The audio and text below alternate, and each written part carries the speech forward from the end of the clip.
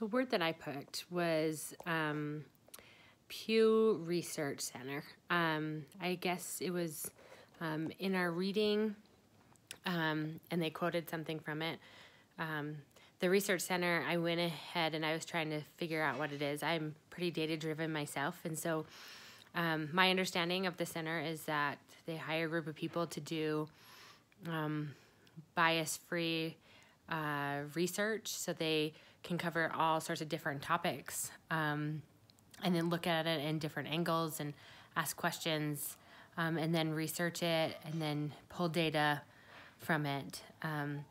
After researching it, I think it's great to maybe have an outsource or a third party to do research on different topics, especially ones that maybe wouldn't be trending or I guess at the time. So then maybe later on we can pull things that we're researching.